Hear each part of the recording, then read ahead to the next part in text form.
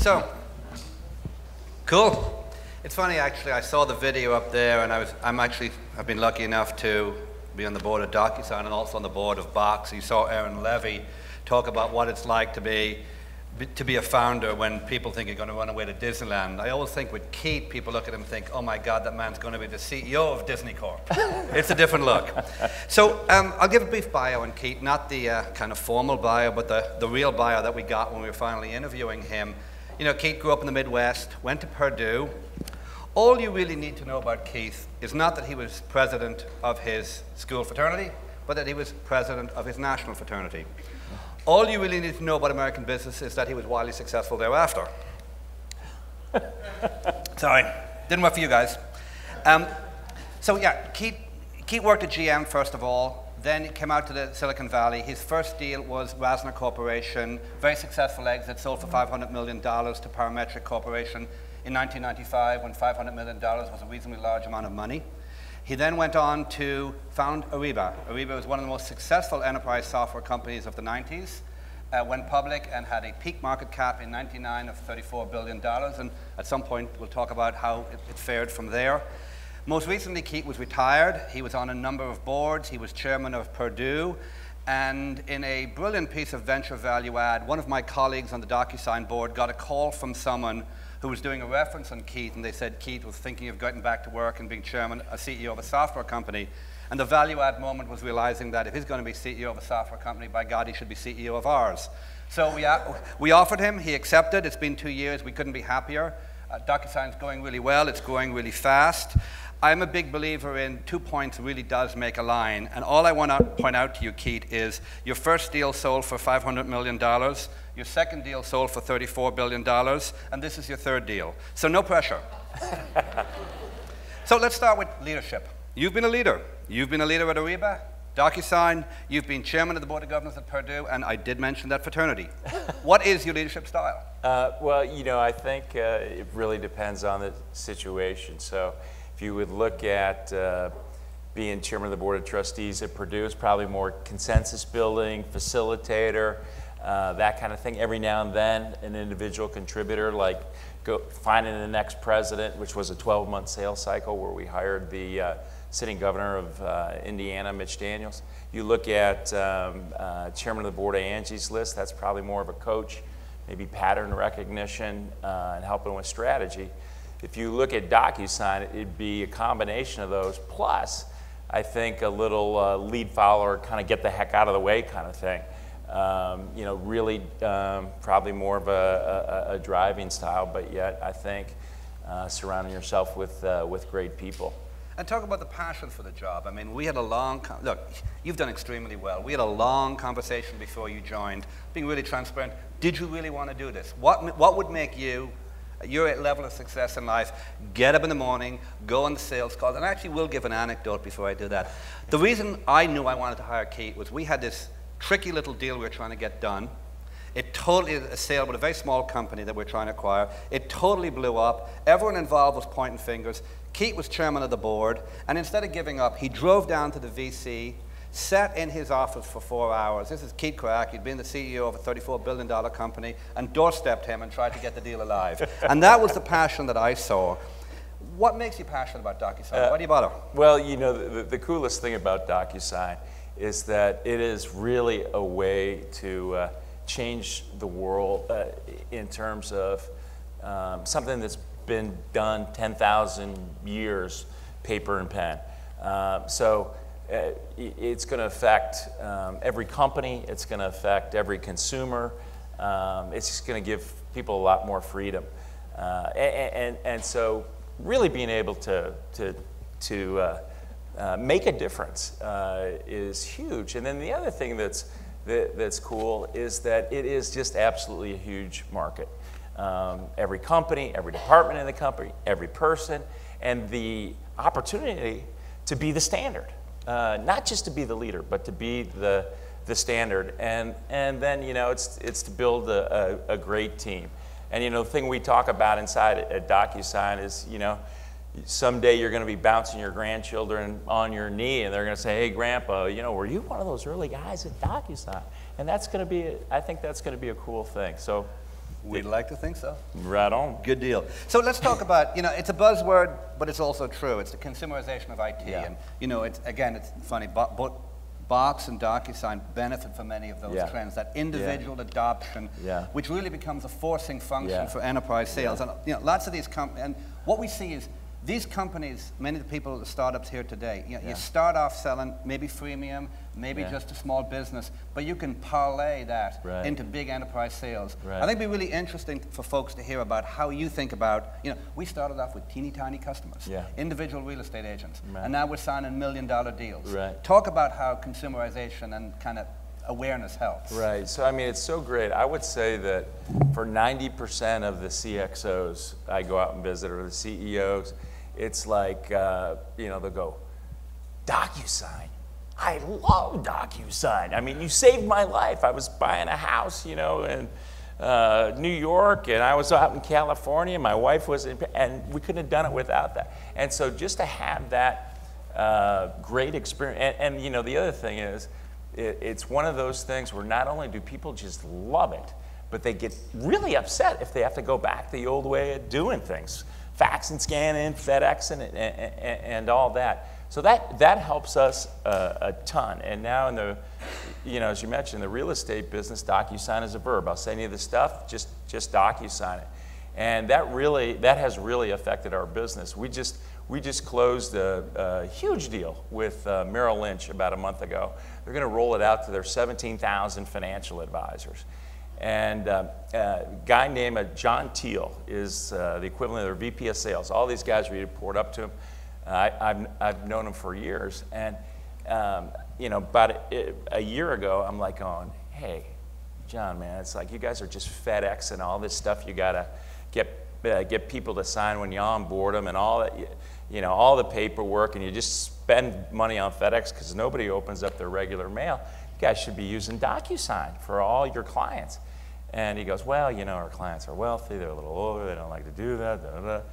And it was like 6 months ago, he said, we are getting so much demand from our clients that are saying they're tired of doing the old ways. So that is really driving business for us. So it's really going from a nice to have to a must have. And we see that being CEO driven because it's about that customer and that consumer experience. Gotcha. And is there any, it's not all sweetness and roses though, because you have this tension all the time between what do you give for free and what do you, what's in the corporate product, what's in the web product. How are you guys thinking about that? Well, at a real macro level, it's like, what's the objective? Is it reach or is it revenue?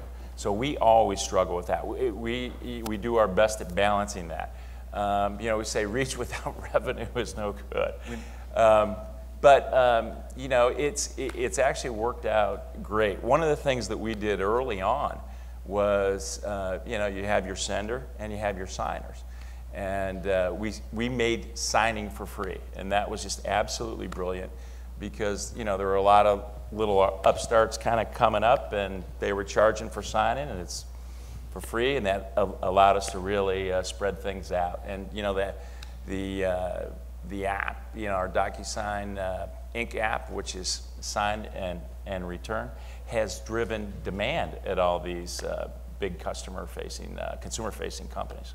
Totally. I think you guys have done them. I've been amazed as a board member about how much money you could have left on the table if you were ideologically free, which frankly at times I pushed on it. Mm-hmm. I think you guys did a great job of A/B testing it and pointing out that we get 20 to 25% of a very large revenue line from our web-based business, and that was money we could have just passed up on, while at the same time using the signers to get the reach. So that's really, because a lot of folks, when you're building these SaaS companies early on, this is the dynamic you struggle with, and you're right. It's not a one-dimensional answer. Right. Kind of stepping back, Ariba, DocuSign, you had a huge success, it was, 13 years ago now with Ariba, and obviously, please God, DocuSign's tracking in the same direction. You've been the CEO of an enterprise software company in '99, and you're CEO of a top-tier enterprise software company in 2013. Yep. What's different? What's the same? Yep. What's changed? Yep. I think in terms of what is the same, it's the company with the best people wins. It's all about building a high-performance team. I think that's universal. That's absolutely timeless. I think the other thing, too, is finding a very big market in the middle of a paradigm shift. So when we started Ariba, it was, we were the first enterprise application written for the internet, on the internet. And it's kind of like now mobile, the cloud is really driving our business, the consumerization of IT. The other thing is that network effect. That's, I remember one of our other board members, when he's trying to get me to come on board, said, this is Ariba on steroids.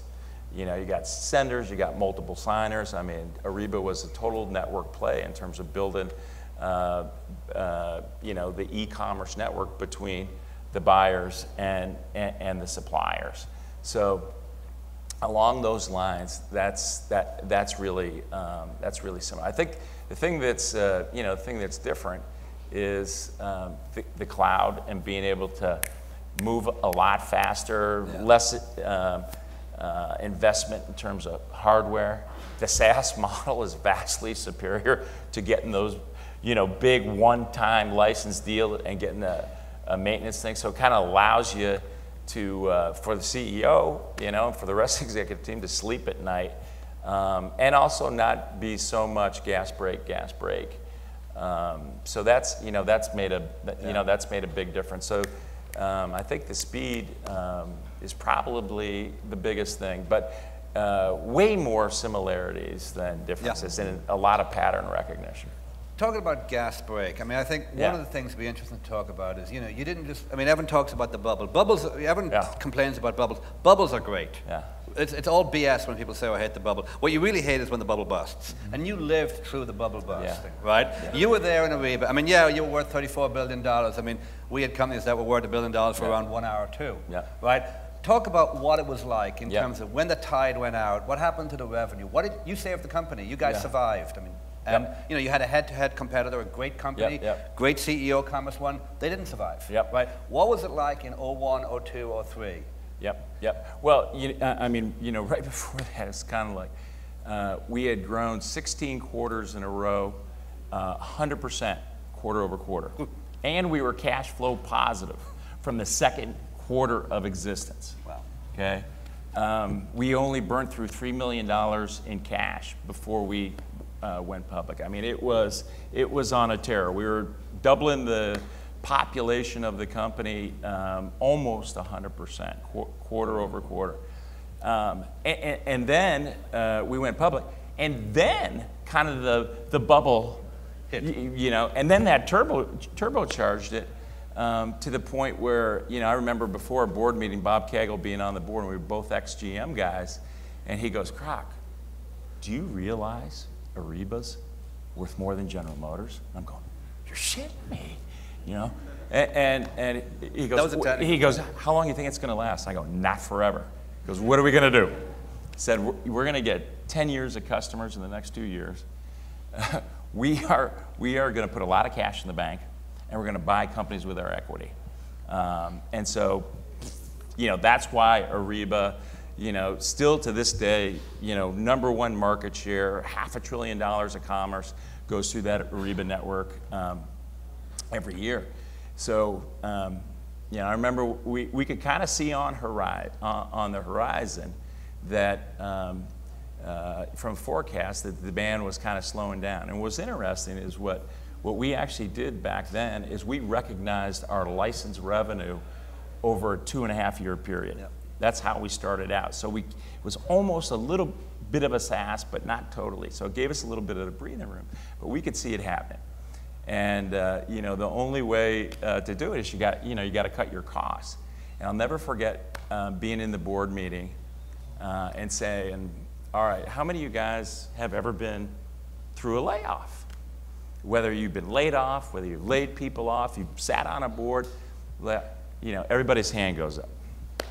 I go, all right, how many, by a show of fingers, how many layoff situations have you seen before? It's like boom, 5, 6, boom.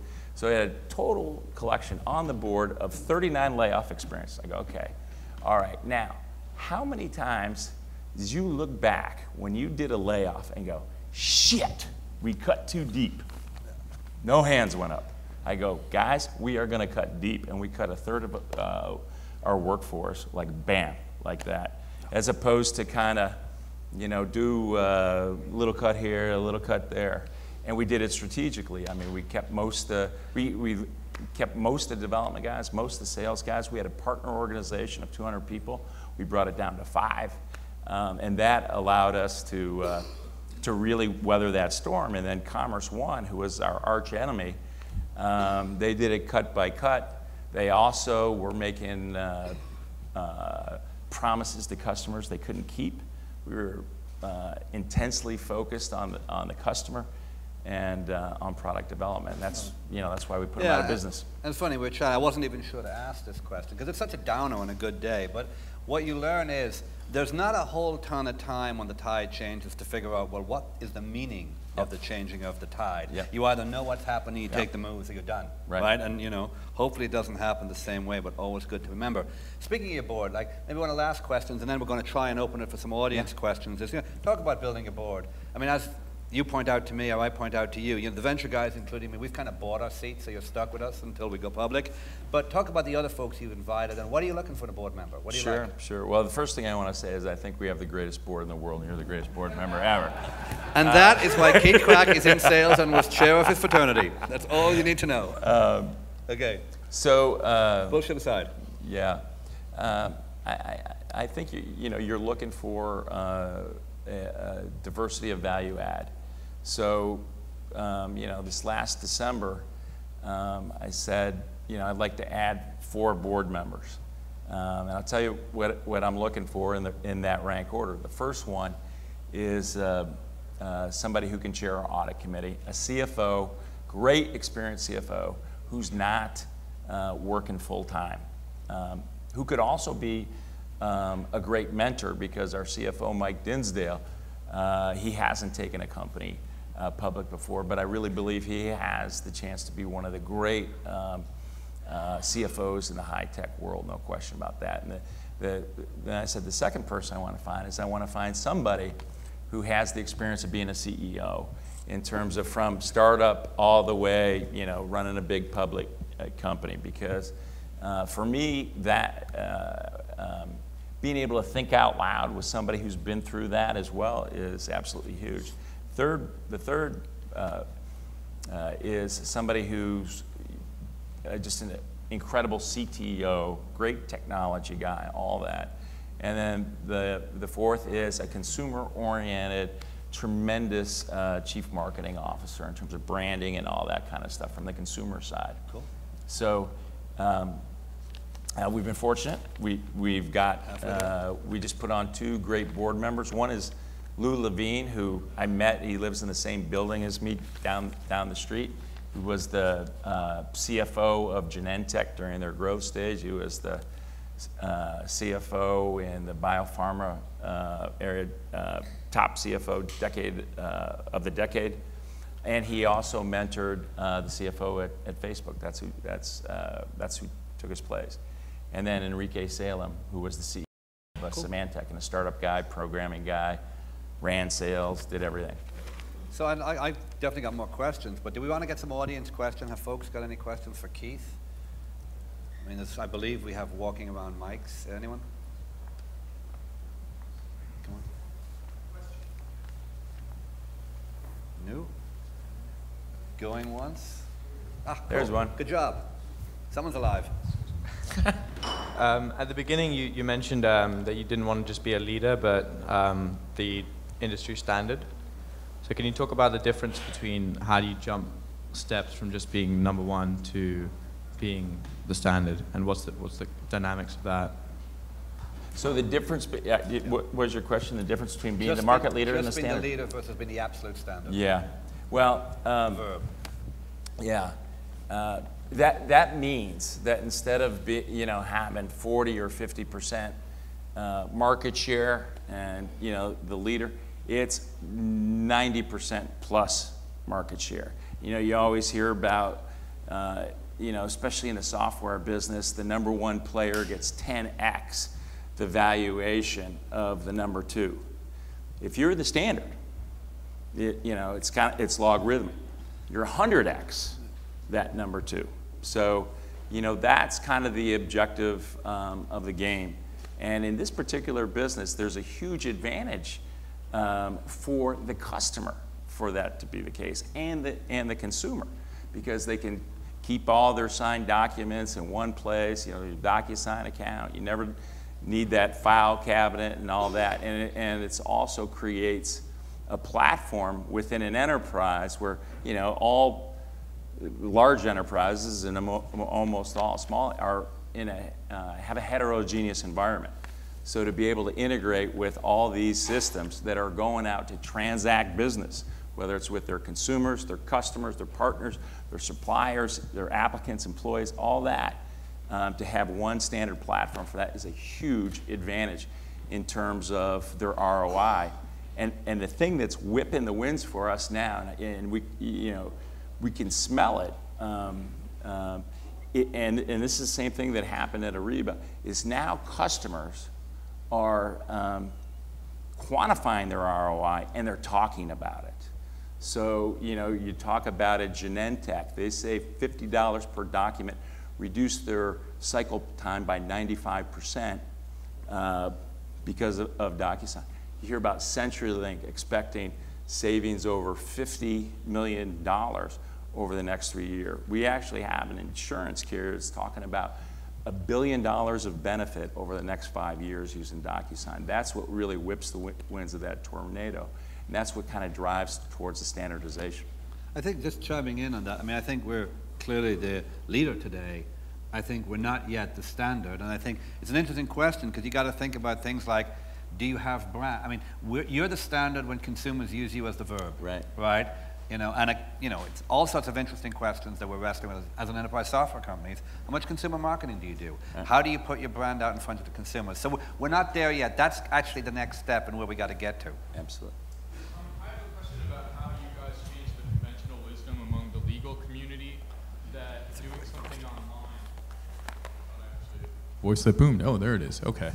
I was asking him about how he changed the mindset of the conventional legal profession, that signing something online was equivalent to signing something in paper, which in other industries I think that we have to deal with those kinds of mindsets as well. Right. Seems like you've done that. Yeah, right. So that's been a journey for us. The e-sign Act that made it legal, Clinton signed it in 2000. But probably for our first 8 years of existence, that was the first question everybody asked is it legal? And like the older guys, in the company, they're like going, I go, well, what did you used to say? They said, well, we said, it's not illegal. But which turned out to be a crappy marketing pitch. Right. Surprise, surprise. Right. But now, it's not only do people understand that it's legal, but a lot of times the chief legal officer or the chief compliance officer brings us into enterprises because it's easy to kind of forge a wet signature, but with DocuSign, you've got 7 levels of authentication. You have an audit trail on the back end, who signed what, when, and where. So now it's just that argument has just totally flipped upside down, and a lot of our business is driven by the chief legal officer, chief compliance officer, chief security officer, because it's vastly superior to a wet signature. You got one line here? Yeah, hi. I just want to ask the question. They tell me it's extremely rare for an individual to have 3 major successes, through their business career. So you're very much a rare breed. But I just had the question: was it mainly instincts that kept you ahead of the curve, or your network, or just the evolution of technology? Just all the factors.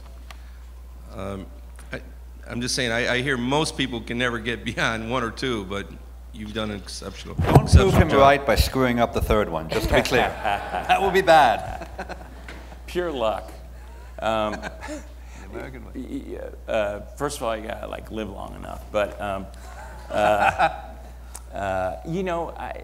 what's interesting for me is, with each different company, you learn. You don't realize how much you've learned in that previous one until you kind of repot yourself. But one thing stays constant is, you know, business is the people business. And the relationships that you build over the years and the things that you've learned from all the other folks that you've interacted with, and those friendships you develop along the way, I think it kind of turbocharges, you know, each, like for me, each kind of new and different company. And then, you know, you get a lot of pattern recognition along the way. It's like, hey, should we do this? Should we do that? Oh man, you know, tried that one before. That's just not, you know, that's just not going to work. So I think it's kind of, you know, for me, it's kind of been that. And if I look at it as a CEO, as an entrepreneur, it's all about building a high performance team. I'll never forget the little time I had between RASNA and Ariba. I was 6 months at Benchmark. I was their first entrepreneur in residence, and I put together a theory called the Magnificent Seven. What are the top 7 critical factors that would maximize the probability of taking something from a concept to a sustaining company that's going to be around for a long time? And those 7 have held pretty true.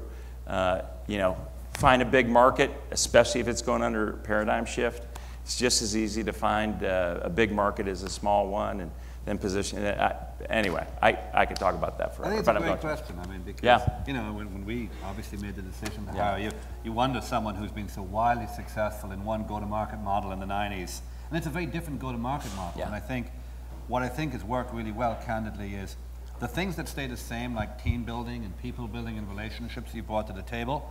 And then the things when they've evolved, you evolved with them. I mean, we sell so different, as you say. Ariba, I mean, compare and contrast. Ariba spent $4 million with cash flow positive under the license model.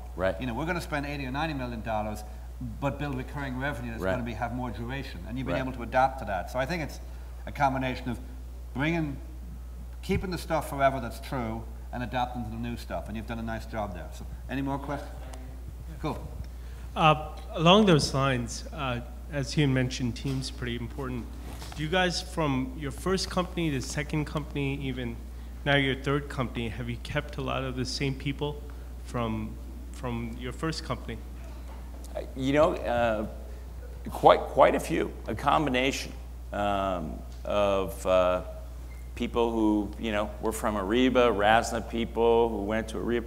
Even when I was back at General Motors, I ran a division, the GMF Robotics division, and that is, I think, key.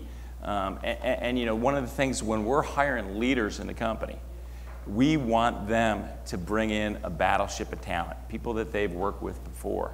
And so, you know, it's a combination of that. And when I came on board at DocuSign, we had amazing vice presidents, kept every single one of them, and then we added a whole bunch more. And you've got to do that as you're kind of growing the company, and have guys that can, you know, scale all the way.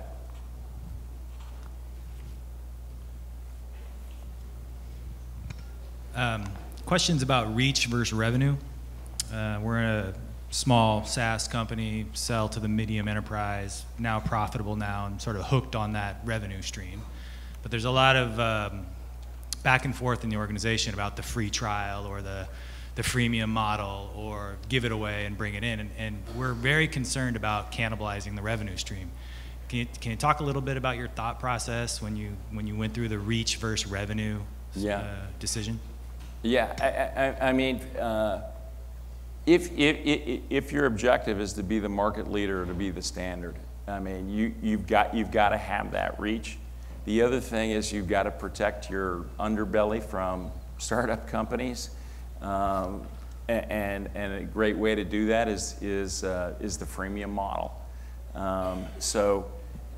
You know, that's the thing that kind of turbocharges every business. You know, every business is a little bit different, but nowadays, I mean, people are kind of, you know, they're kind of used to that. You know, I don't know what you know, what market area your company is in, but I think almost if you're thinking about it, you know, if you're asking yourself that question, by asking the question, you're probably giving yourself the answer. Probably do a little freemium there, I would say. I don't even know your business, but anyway. Any more? Don't charge me anything. No. Don't bill me. Don't bill me. Okay. Hi, Keith. So thank you for your fire chat. That was cool. So actually, I have kind of personal question, even two questions. So first of all, who was your best teacher, if you had one? And the second one, what kind of best book would you recommend about how to grow your business? Thank you. So the first question is, who was the best teacher? Advisor, mentor for you. Okay. And what was the second question again? Best book. Best book. Oh, the best book? Okay. So probably the best mentor I think I've had was at Ariba, and it was John Chambers, the CEO of Cisco. I would have breakfast with them once a month for four years, and it was like, Keith, you can ask me any question you want, just any one, you know, just I'm here for you. I mean, the guy was the greatest mentor. I asked him everything under the sun. And best book, I think, is The Art of War, written by Sun Tzu 3,000 years ago. Whoa, that's not my bet. Nice, okay, cool. Any other questions? I know we're running short on time here. And so the last question, is there someone? Last question, Keith. I mean, you said who was your best mentor. The last question is, what's the best bit of business advice you ever got from anyone? Don't be afraid to jump in water over your head. Just do it. Just because you're going to learn how to swim. Good to know. Hope you can swim, dude. All right. Thank you very much, Keith. And thank you for your work. Thanks, Ray. Good job, man.